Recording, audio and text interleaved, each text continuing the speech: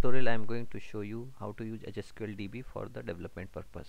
So bring hsql db.jar in your class path, then go to the run dialog, open run dialog, create a new configuration, select the Java application, create a new configuration. You can name it, let's say, database. Select your project, and then in the search, basically search for server.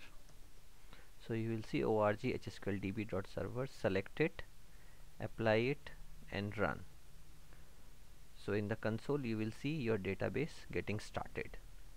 Now to open the data browser, again open the run dialog, again go to Java application, click on new configuration. You can probably name it data browser. In the search, basically look for database manager swing.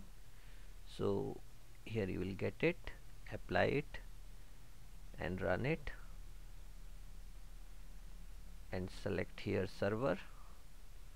Okay, so here you can see your database shown up here. So now whatever you do, you can basically see the data here.